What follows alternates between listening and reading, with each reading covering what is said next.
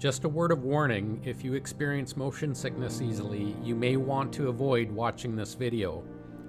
Holopix utilizes version 2 of Quantum Stealth, where I have attached 2 lenticular lenses back to back, which provides unique polarizing 3-dimensional features when placed above a flat picture, image, word, logo, or even video displays, and objects with depth.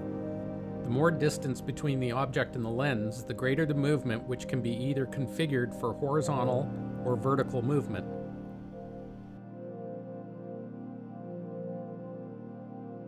The Patent Office determined that this Holopix feature within the patent is an entirely separate patent. They did approve all claims related to this portion as inventive, novel, and having industrial application.